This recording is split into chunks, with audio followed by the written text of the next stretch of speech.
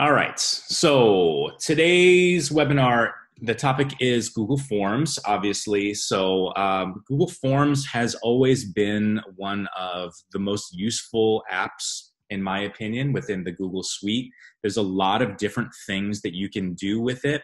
And especially within the context of distance learning, there's a host of things that you can use it for in your class.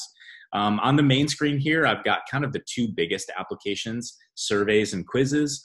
But throughout the webinar today, we'll talk about some other uses for it as well. And towards the end, I've kind of handpicked 4 specific use cases for teachers in the classroom. And hopefully one or more of those will apply to your particular class, and you can go through the process of creating your forms.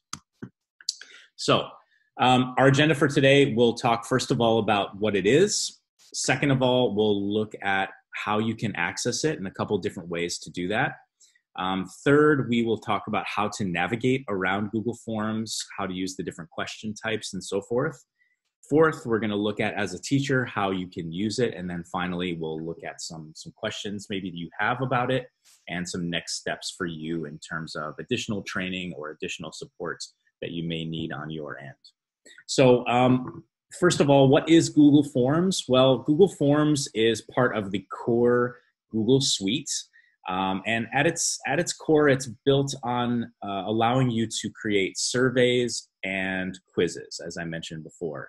One of the great things that you can do with the quizzes feature, especially since it's integrated natively into Google Classroom, is you can create self-grading quizzes where once you've set it up with an answer key, the students on their end can complete the quiz. There's a couple things that have to be true about it in order for it to be self-grading, which we'll go into more detail later. But once the student on his or her end completes the quiz, it will compare the answers that they submit to an answer key that you create, and then it will automatically grade it and then submit it back to them with their grade. You can also configure it to take those grades that have been allocated to that particular quiz and import them into Google Classroom so that it will add it to your grade book there, and there's not really anything else on your end that you need to do. So it's really efficient. It's relatively simple to set up, and for quick checks for understanding and weekly quizzes that you may want to assign to your classes, Google Forms is going to be a really powerful tool in that particular use case. Something else that you can do with it as well, you can look at student responses in the Google form itself, or you can export student responses into a Google Sheet or a Google spreadsheet. What that will enable you to do is filter and sort and do any of those things that you could or would want to do in a spreadsheet to kind of better view your data and better analyze your data and use it to drive next steps for your instruction. So a couple different ways on how you can access Google Forms. For me, typically when I'm creating a Google form and I'm just maybe want to send it out to parents, or I want to send it out to other teachers and I'm trying to collect information for a particular thing, I'm going to access that through Google Drive directly. So over on the right-hand side of this slide, I say that this particular method is the best method for creating a Google form in advance. In your Google Drive, and again, there's multiple ways that you can get there, but let's just go to the waffle. And I'm going to head over to Drive. Anytime you want to create one of the G Suite or Google Suite document types, there's always going to be in Drive that New button over on the left-hand side. Once you're there, you could use this menu to create folders to organize things in Drive, which many of you have done. Or you could create a new Google Doc, a new Google Sheet, a new Google Slide. And if you hit More, there's going to be the Google Forms option. So I could, if I wanted to, create a new Google form here, send it to parents, send it to my coworkers, maybe add it to Google Classroom, but this is not necessarily the best way to add something to Google Classroom. So we'll talk more about that in just a second. So that's one way. Go to Google Drive, create a Google form, and you're ready to go from there. Method number 2, you can use the waffle directly. So anytime you open up a new tab page in Google Chrome, or if you're on your email or you're already in a Google app, there will be the waffle there. That's that 3x3 grid that's at the top right of the screen typically.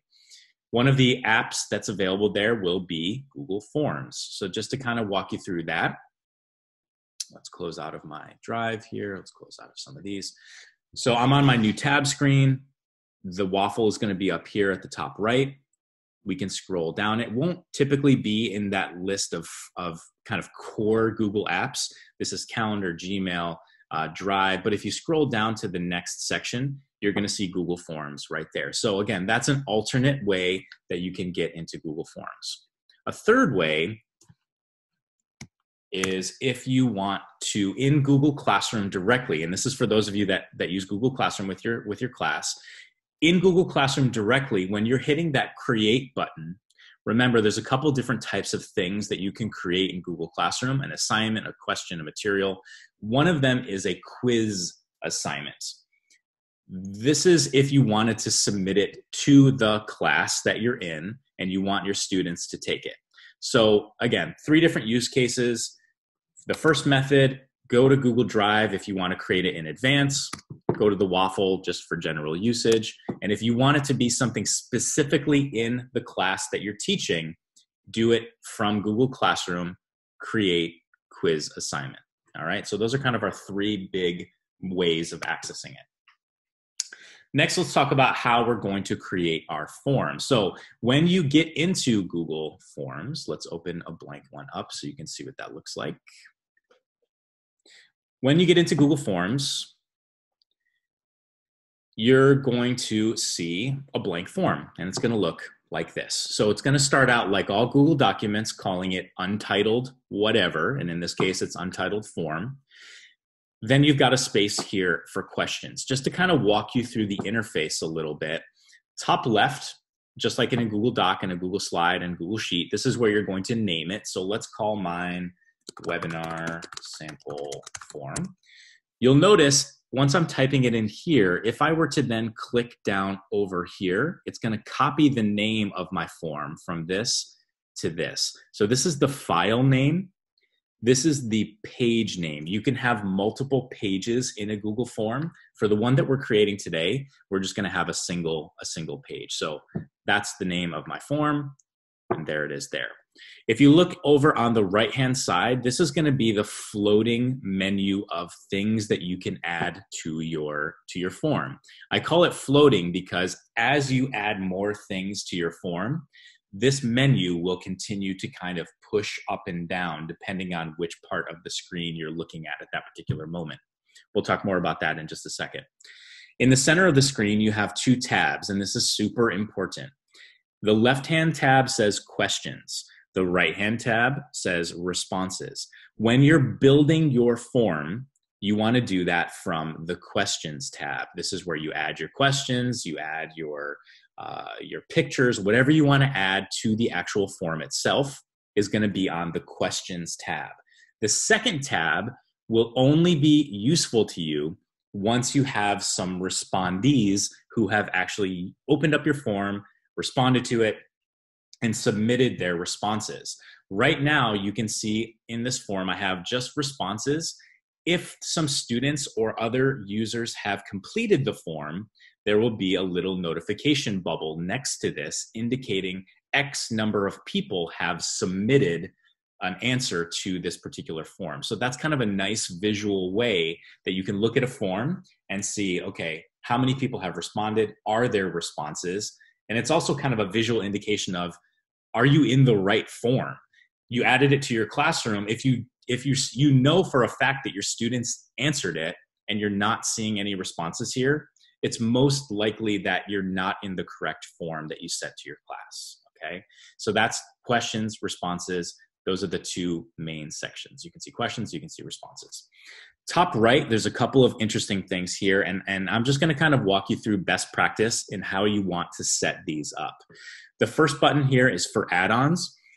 That's more of an advanced feature. We're not gonna go into too much detail with that today, but there are some add-ons that you can add into Google Forms which will set a time limit for your form. So if you wanted to do a timed quiz for your class and students only have 30 minutes, you would need to do that via an add-on. Add-ons are free, but Some of them are a little bit clunky and convoluted to configure on the back end. I can give you some best practice suggestions for add-ons that I like, but just know that that's more of an advanced feature. And for those of you just getting into forms, you're not going to find a lot of use out of that. The second button here is going to allow you to customize your theme. By default, it picks this kind of generic purple color. But if you click on that button, there's going to be some options here. So you can go through and choose. Generally, when I'm creating my forms for individual school sites, I'll kind of click something that's similar to their school colors. If I'm doing the high school, I might do an orange. If I'm doing Monterey Hills, I might do a green. I kind of choose something that's based on the color. If you can also add your own custom images. So up at the top, there's a header option with the option to choose image. There's a bunch of them for you to choose from. So they're sorted over on the left-hand side. There's work in school. There's illustrations. We've got some lovely, timely St. Patrick's Day things here. You've got travel. Some of them are even animated, which is kind of nice. You can see this one. It might be hard to see on your end. Let's zoom in. You can see that it's a little animated kind of bubbling stream. Kind of cool. I typically don't use a lot of these ones. I prefer just the colors. It's a little bit more of a clean look. If at any point you want to upload your own image, you could just grab a picture of your gigantic head blown up and make that the header. That's certainly an option. You can do a photo of your class, whatever you want to do. You can see here when I'm clicking on photos, this is pulling from Google Photos, or you could just upload one automatically. Those are all options for you there. So I would recommend once you're building your form, you name it, you choose your theme, and then the third step in the initial setup is configuring a couple different options. And we're going to do that from this cog or settings option here. This is the same button that's in Google Classroom. So let's click it and let's take a look at some of these things here. One of the biggest issues that has come up in the past 2 weeks of people that are using Google Forms is teachers want to create a form. They're very happy about the questions that they've created. They've sent it to their students. Their students have responded to it and they're feeling really happy. However, they don't click this first box, and it's very important to click this box. When students are submitting their responses to a Google form, unless you're explicitly asking them for their name, like you could for the first part in question number 1, say, what's your first name or what's your first and last name? When they turn it in, if you don't click this box, there will be no indication of who submitted what answers to the form. If, however, you do turn this on, in the back end, when students are completing their form, it will automatically collect who it was that submitted the form. So best practice here, I always leave this option turned on. Secondly, here's an option for restricting this form to users in South Pasadena. If you want to use Google Forms to ask questions to your parent community, like for example, a lot of teachers sent out a survey through Google Forms to their parents asking them what technology they had at home. They wanted to know, do you have a Chromebook, a MacBook, a Mac, a PC? Do you have a printer? Do you have an iPad? Do you have whatever the case may be? If you have this option turned on, and it's on by default, when you send it to those parents, they're not in the South Pasadena domain. So when they open it up, they won't be able to access it. So just think carefully about what is the population, who are the stakeholders that you want to send your form to. If it's outside, if it's parents, if it's, if you're a Girl Scout troop leader and you want to send it to the other Girl Scout parents, you're going to want to make sure that this option is turned off. If it's your students, leave it on because that helps ensure that their data is protected and their privacy is protected. Okay, so just think about that prior to sending out your form. The next option, limit one response. Generally speaking, especially if it's a quiz, you're going to want to turn that option on. That means your Google form won't get blasted with 7,000 responses where kids maybe took a quiz, they didn't like their grade, and they submitted again. Typically, again, you want to keep this on for most use cases. Then there's a couple options here that are more optional. You can choose, do you want students to be able to edit their form after they submit it? Let's say they took a quiz or they're answering a survey and they realize, oh, I need to add a little bit more to my answer here. Sometimes you may want to have that turned on so that they can continue working on it even if they've submitted it. So on their end, what they'll see is an edit button that will allow them to go back into the quiz or survey and continue editing it as though they're taking it for the first time. I'm going to turn that on. See summary charts and text responses. I typically leave that off. We're not going to belabor that point. Up at the top, a couple other things. So this is the presentation settings. Progress bar only applies if when you set up your form, you set it up so that it's multiple pages.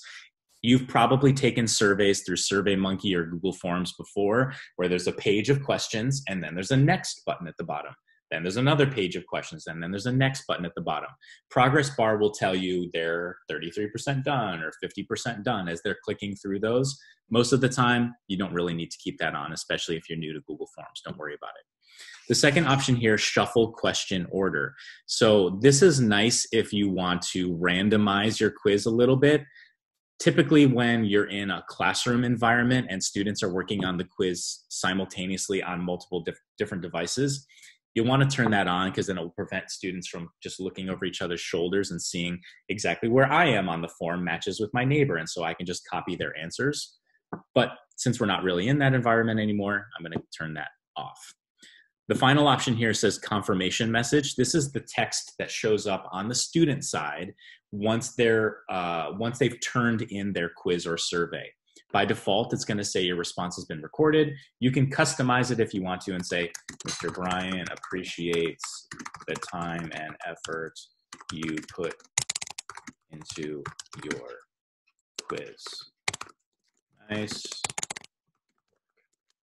Again, you don't have to do that, but that's kind of a nice little personalized touch. The third option here is for quizzes. When you first create a Google form, it's not going to be a quiz. The biggest difference is if it's not a quiz, it's just a survey where you're collecting information. There's no grading, there's no answer key. As soon as you turn this on to make something a quiz, it will enable answer key and it will enable you to grade something. Okay, so again, depending on use case, you can turn that on or off. For now, I'm going to turn that off and I'll walk you through quiz a little bit later and hit save. All right, so notice some text has changed here. I turned on that option to collect email addresses. It's going to give me a reminder here that that's the case. This form is automatically collecting email addresses for South Pasadena Unified School District users. That's correct. That's what I want. All right. So now over on the right-hand side, these are all the different types of options for adding particular questions to your survey or your quiz. So I'm going to click on here where it says untitled question. And again, just best practice, I would recommend collecting their names in some way. So you could do your name. You're noticing as you type in stuff here, it's going to use its machine learning to detect what type of answer would be most appropriate for that type of question. By default, that said multiple choice. As soon as I typed in your name here for the question, it changed it to short answer. It's detecting automatically that if I'm asking for a student name, multiple choice is not going to be an appropriate type there. So I'm going to do short answer instead. Let's make it required.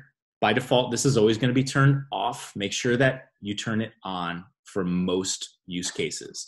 If you're asking an opinion about something, what did you think about this? Maybe it might be okay to make it not required, but in most cases, you want to make it required. One of the buttons at the top that we skipped over when we were talking about these buttons was the I. This is a really great tool to use when you're creating your forms.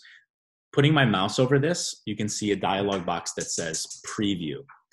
When I click on this, it's going to open up in a new tab the form that I'm working on, and it will let me see it as though I'm a student and taking this particular survey. So every once in a while, generally when I'm building my forms, I'll add a couple of questions, click on the I, preview it, just to make sure the look and feel is good, the grammar is fine, and everything is copacetic on my end. It just gives me a better view of what the students are going to see, because there's not exact parity between what I'm creating here and what the students will see on their end. It's a little bit different in terms of the structure of things and the placement of things. All right, so there's my first question, collecting their name. Over on the right-hand side, again, that floating menu, it's going to move around as we're adding more questions. I'm going to click on the button here to add question, and it's going to start with my next question. So let's do just a simple one, 2 plus 2 equals. Let's do multiple choice, and I'm going to give them some options. So let's do 2. I'm going to hit enter on my keyboard to add another response. 3, 4, and 5. So these can be my responses here. I'm going to make it required. And you can see, again, this is off by default. Let's hit that preview button again to jump back in. My name, there's my multiple choice. Notice if I skip over a question, the reason I want to make it required is because if I don't, they can submit it and without a response, and we don't want that to be the case. It's going to give them some error text here that says this is a required question. And then once they fill that in, they can submit it. The other thing that you can do from that preview screen is you can actually take your survey or your quiz as though you are one of the stakeholders. Notice how when we looked at responses before, there was nothing next to it. There's a little notification bubble there now that's indicating one person, in the case me, has taken this particular survey. You can continue adding questions as you go. There's other types of content that you can add over here. Importing questions will allow you to grab from other Google Forms. Title and description, you can separate your questions into different sections by changing the title here. You can do an image. So if you wanted to give them an image, if you're an art teacher, for example, I know Sarit is here, you could do a picture of some famous painting, and then for a question, ask them who painted it, or if you wanted to ask them their opinion of it, you know, what do you think about it? What's your opinion about the line and the shading, whatever. You could give them a question, and you could give them a picture and ask them a question that's relative to it. Another thing you can do here is add a video. So kind of the same thing. You can add a video from YouTube. Let's search for crash course. Let's do Plato and Aristotle, sure. So it's going to add a video there. Let's do crash course video. Then below that, you can add another question. And let's say, after watching the video above, write what you learned about the video. Right? And notice again, before it was multiple choice here, it's detecting now the most appropriate type of answer for this is going to be paragraph text, which is longer text form. Let's make it required again. A couple other things that you can do while we're kind of in the creation process. If you want to resort things, you'll notice that there's a little handle up at the top. It kind of looks like a 2x3 grid, almost like a waffle. If you put your mouse on top of that, it's going to change your cursor to that multi-directional arrow. Clicking and dragging is going to allow you to resort things however you decide. If at any point you want to delete a question, right now this is a blank question. I don't really need this. I'm going to delete it. There's another option as well for duplicating. If you wanted to set up a really complex question type and duplicate it and just change the numbers. So let's say this one's 2 plus 2 equals. Let's add another one. 3 plus 2 equals. I just basically duplicated it, and it also keeps that required option configured since I set that on the original one when I duplicated it. Let's hit preview again. Oh, remember I said I only one response. Let's go back and correct that real quick. So again, here's my form. There's my question. There's my second question. There's my video that I can watch. And when I watch it, it's just embedded right here. So they don't have to go out to a new tab, which is really handy. And then they can fill in their answer here and then hit submit. Okay, so that's kind of the creation process. In the slide deck that I'm going to share with you guys later today, I kind of walk you through each of those things that we talked about: renaming, customizing your questions, adding titles. That'll be there for you as a reference, but I just wanted to kind of walk you through a very quick and dirty way of going through and creating a form. Settings, we talked about. Responses. So let's take a look at responses real quick. Let me turn in another one here. Let's do Alicia. Let's do this and this. Submit. So you'll notice now I have two responses. Once I'm there, the responses screen is going to look like this. So you got a couple things going on here. First of all, it's going to tell me, because I collected email addresses, who has responded. So in this case, it's me twice. But there's a couple different tabs here that we'll walk through. Summary is just going to give you an overview of all student responses, and it generates a graph based on that information. So a little pie chart here. You could go for question analysis. So let's go for, I want to just look at answers for my 2 + 2 =. It'll show me different responses from the student side. The most useful one, especially if you're doing it as a quiz, is going to be this individual tab. You're going to navigate between student submissions with this arrow, or you can select individual students here. And then you can go down and see their answers to the quiz or survey by individual submission. All right, and again, you can navigate back and forth here. If at any point you wanted to generate a spreadsheet from the responses, you're going to use this button. Let's click it for a second, create a new spreadsheet. And it will generate a spreadsheet. It has timestamp of when they submitted it, email address, and then the questions are always going to be at the top row, and then their answers are going to be the subsequent rows. Okay. All right, so let's talk about a couple different use cases. So use case number one, again, is kind of the bread and butter of Google Forms, where you're creating a survey and you want to collect information of some sort from an audience. So a couple different ideas here. Home technology questionnaire. So that's that example I mentioned earlier, where you're sending a survey home to be completed by parents or students. What type of technology do you have at home? What type of rules for technology do you have at home? Any information that you want to collect from them, you could use a survey for that.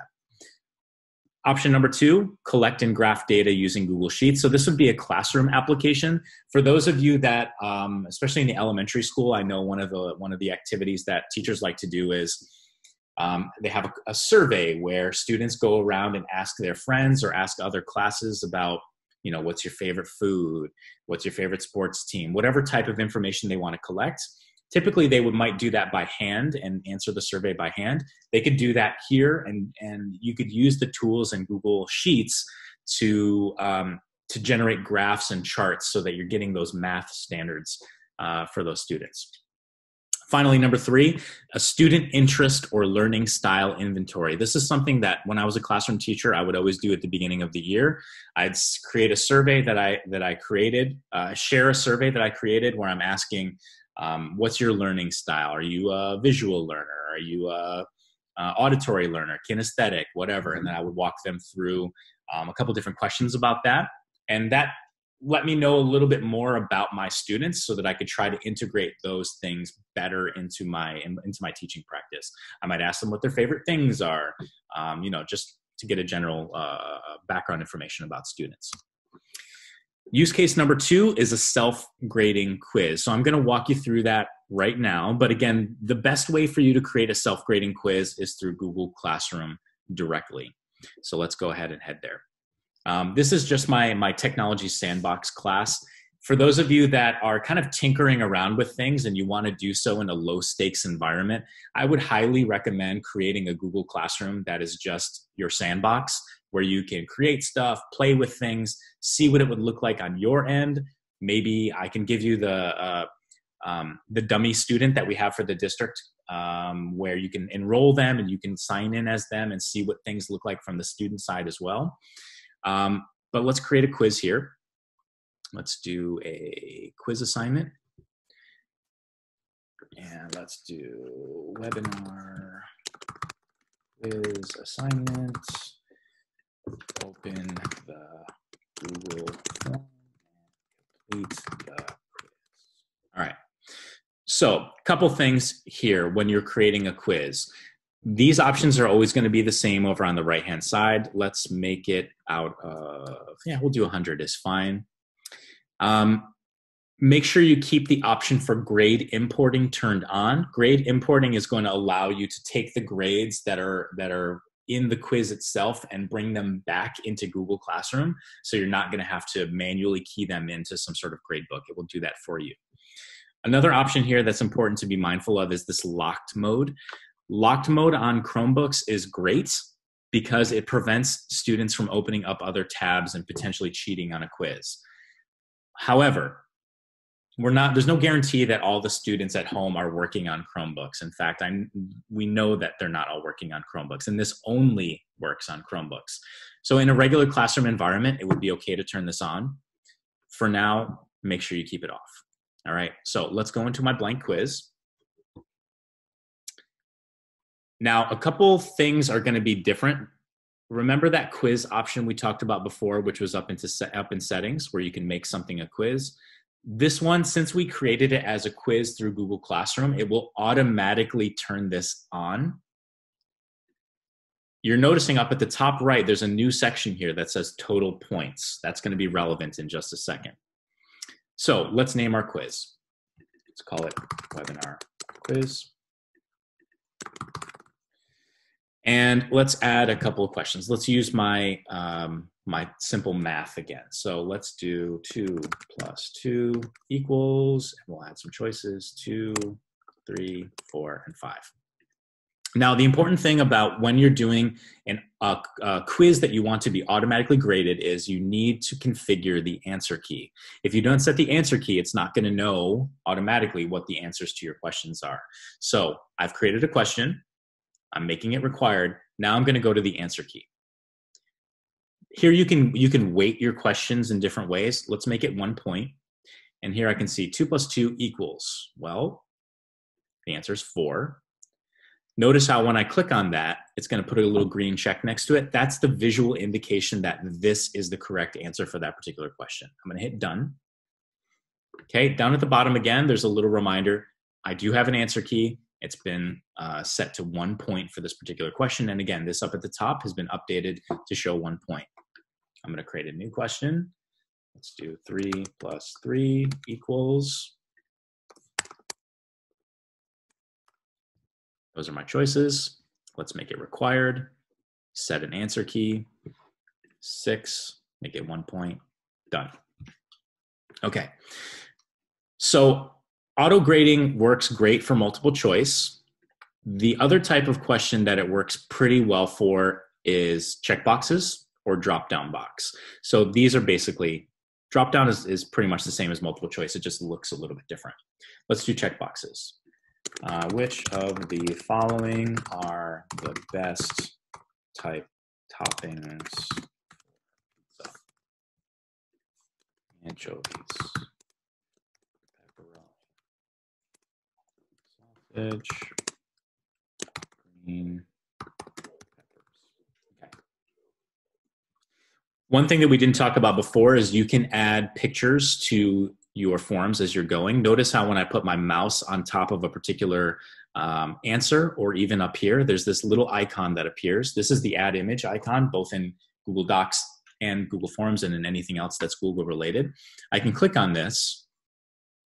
I can upload if I want to. I could take a picture with my camera, but most of the time I use the Google image search, and let's search for anchovies. There we go. All right, let's go down to pepperoni. Let's search for pepperoni. Yeah, that's pretty good. Let's do Italian sausage.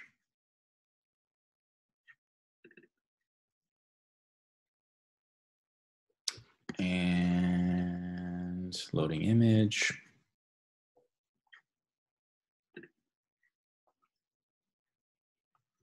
Let's give it a second. Let's try green peppers.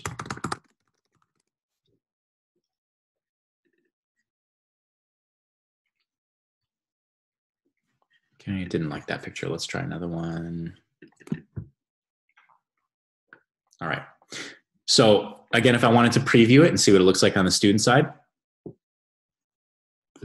that's what it will look like when you add the images. So it kind of sorts them in an array. Let's close out of that.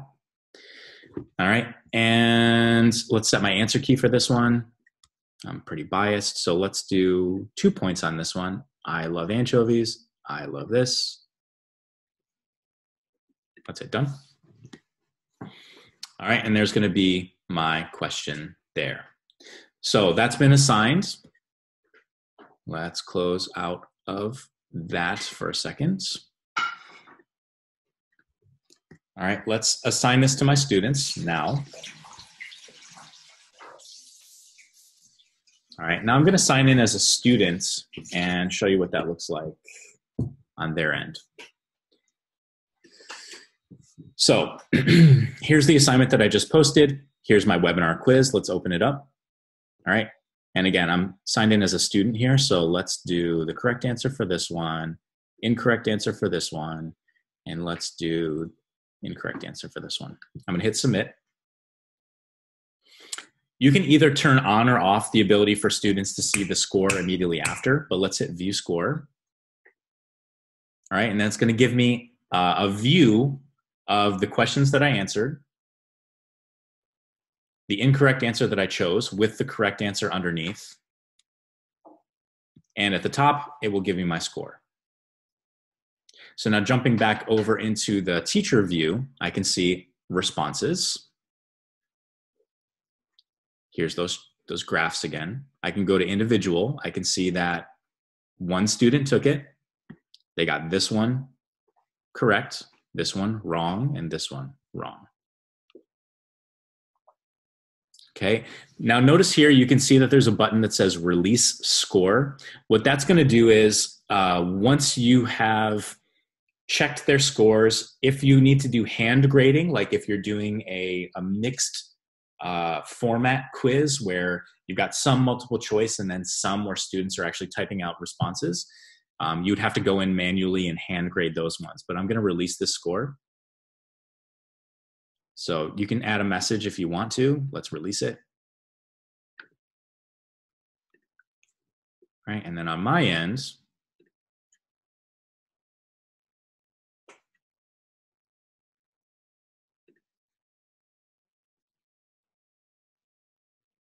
and we'll have that. Let's jump back over to the student side for just a second.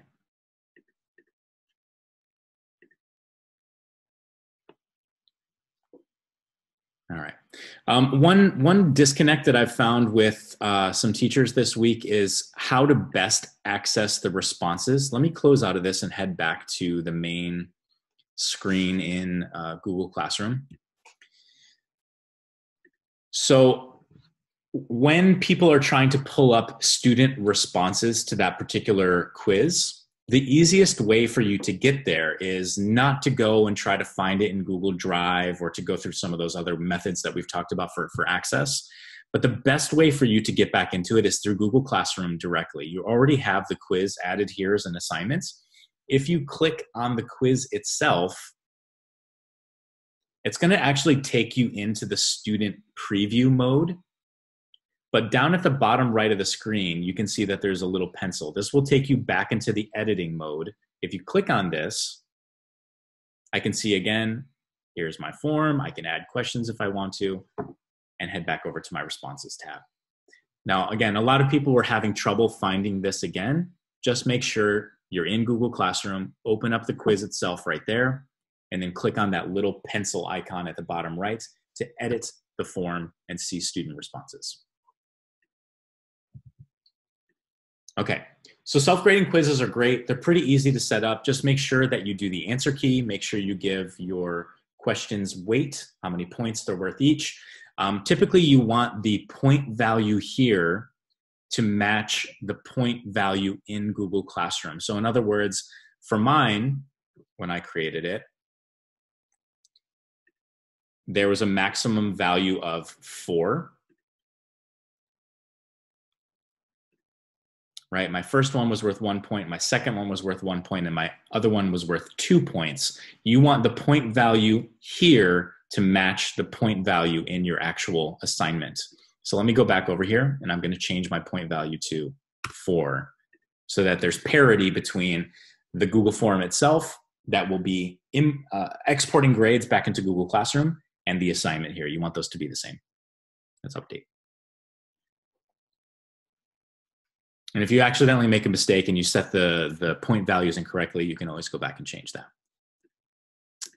All right, let's tidy up a couple things here. Okay, so that's one use case. Again, super easy. You can use it for vocabulary tests. You can use it for quick math checks for understanding. A lot of different applications here. But again, remember, it's multiple choice, it's drop down, and it's check boxes. Those are the types of responses that are the most easy to grade with the auto grading function. Mixed format quiz. So we're going to take the one that we've already created and we're going to make it into a mixed format instead. So, and what I mean by mixed format is we've got some multiple choice and checkboxes here. Let's add a third question, and I'm going to move it down to the bottom. And let's ask a question about what day, no. What is the most interesting thing you've done recently? Okay. By default, again, it's going to recognize that it's a paragraph text. Let's make it required. Now, answer key for this one. There's going to be such a diverse range of student responses that it will be impossible for you to set an answer key. Therefore, it's going to require manual grading on your end. Let's make this a 5-pointer because they're typing in a little bit of a longer response here. Let's make it done.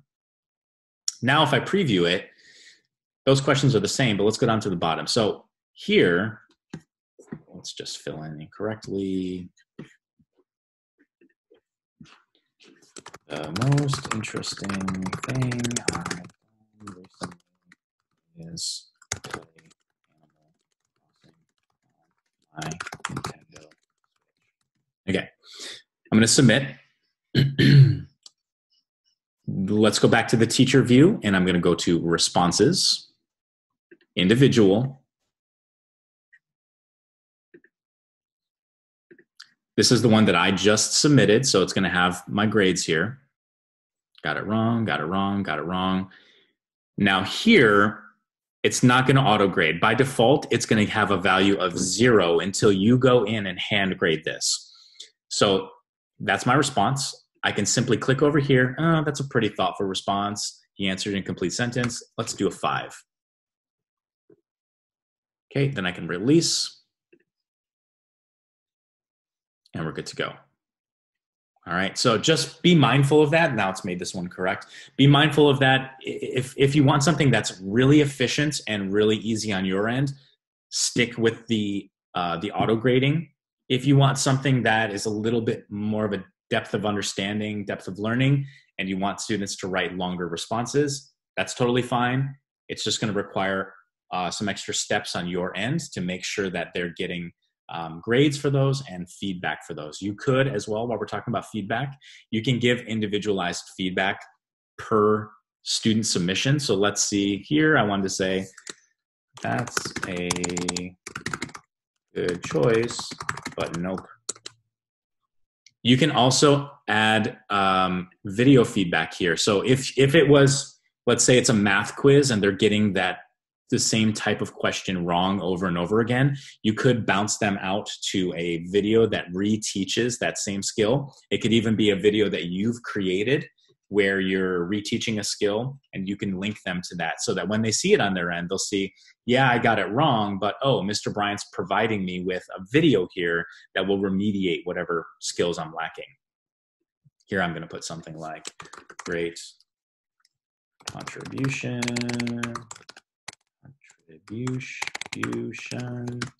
I am also playing that. All right. And there we go. So again, that's the biggest difference between something that auto grades and something that doesn't. You will have to manually go in, allocate a grade, give individual feedback if you want, but there is that additional step on your end in terms of grading. So that's the third. The fourth one I just wanted to share, and this is not going to apply to everyone, but the fourth one I thought was a really interesting idea. One of the middle school teachers at the beginning of our distance learning program, she created a Google form that was an agreement form for the students to fill out, accepting some terms with regards to distance learning. So let me bounce into it and show you what it looks like. So she was collecting first name, last name, period number, science teacher from a dropdown. Then there's some different things that she was requiring the students agree to. So for example, I will click the turn in or submit button for all assignments I complete on Google Classroom. Agree. I will click the turn in or submit button for all assignments I complete on da da da da da. I agree.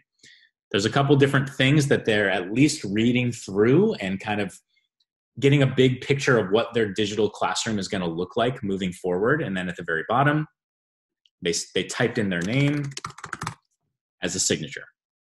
So I thought that was a really interesting idea. You could do something similar for behavior contracts, or if there's students that you're meeting with on Zoom or Google Meet that are continuously breaking your expectations, you could have them sign this particular document so that there's a little bit more accountability for what they're doing in your class. Again, not going to be appropriate for everyone, but I thought that was a really interesting use case. Alicia put this here about importing grades to Classroom. Alicia, do you want to talk a little bit about that, since you have more of a Classroom application than I have? Yeah, so basically when you post a quiz on Google Classroom, as Chad mentioned earlier, the best way to view it would be to actually open up the quiz and look at the responses. But when you're ready to import their grades, if you've gone through, if you've manually graded anything that requires that, if you've double checked and made sure that you're happy with the form and how student responses were, when you go back and open it on Google Classroom, you can see I put a purple box around something, import grades will be there. And you can just click that button and it'll automatically import their grades from the form onto Classroom. So then from Classroom, you can then import them onto Aries as well. So remember we looked at that release scores option earlier. This is a single click and you can import all the grades with one click, right? Just to clarify, you actually don't have to release the scores on the form in order to import them on Google Classroom as well. Yeah. Yep. Thank you for clarifying that. Mm-hmm. So couple last little things before we wrap things up for today. I always like to talk about next steps for you. So there's a couple links here. I refer back to that Teacher Center really often, but there's actually a great page here specific to Google Forms, and they have one for each app within the G Suite. But if you scroll down, there's going to be some basics tutorials. It kind of goes through a lot of the stuff that I went to in detail for this webinar today, but you can rewatch here. Of course, this webinar will be uploaded to YouTube afterwards. You're welcome to rewatch. There's some additional PDF lesson plans here that will talk to you about how to do specific things, how to upload questions, how to organize student data with sheets, how to use Bloom's taxonomy. And then there's at the bottom, this is probably the most useful section of this page. There are teacher submitted videos on how to do various things within Google Forms, how to set up locked mode. Again, don't do that while we're at this particular juncture.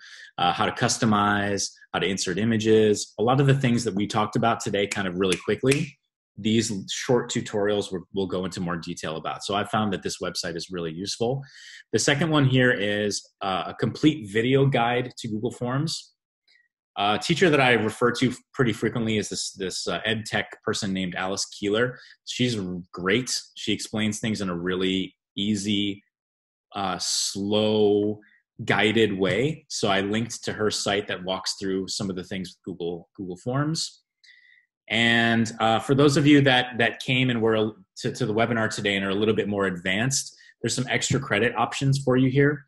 So add images to your forms, add a collaborator. When we're talking about collaborators, this is if you want multiple people to have editing access of the same form, you need to add them as a collaborator. Just real quick, walking you through that, because I imagine that this is going to be useful to most of you. Collaborators are available at the top of your Google form. If you go to the 3 dots menu, I often call that the snowman menu. There's an option here for adding collaborators. If I wanted Alicia to be a collaborator here, I could add her. If you just click on send, let me close out of that for 1 sec. If you just click on send up here, sending is how people will take the quiz or the survey if you don't use it through Google Classroom. If you want to add a collaborator, remember collaborator access means they can edit it just like you edit it. It's kind of like sharing a Google Doc where you have multiple simultaneous access to it. That's how you're going to have multiple people editing the document at the same time. Okay, that's collaborators. A couple other things for extra credit. There's something called response validation. What that allows you to do is set criteria for, if it's an open-ended question, you can set it so it will only accept a single word or a single word of a certain length or a number between 0 and 10. And if they don't submit an answer within that particular criteria, it'll give them an error message that said, this is not a valid answer. Definitely more of an advanced feature, but it's something that's useful in Google Forms. And then finally, you can try one of those add-ons like Timify Me. That's the one I referenced earlier, where you can set a time limit for a quiz, because by default, it's going to give them unlimited time to complete the quiz. And again, those add-ons are available here at the top of a form. I've already added Timify, but if you want to add a new one, you can go to add-ons here, and there will be a library of add-ons that you'll see. If at any point you want to try one and it's not available to you, you can send me an email. I have to whitelist it for you so that it's available to you. So there's a bunch of different ones here.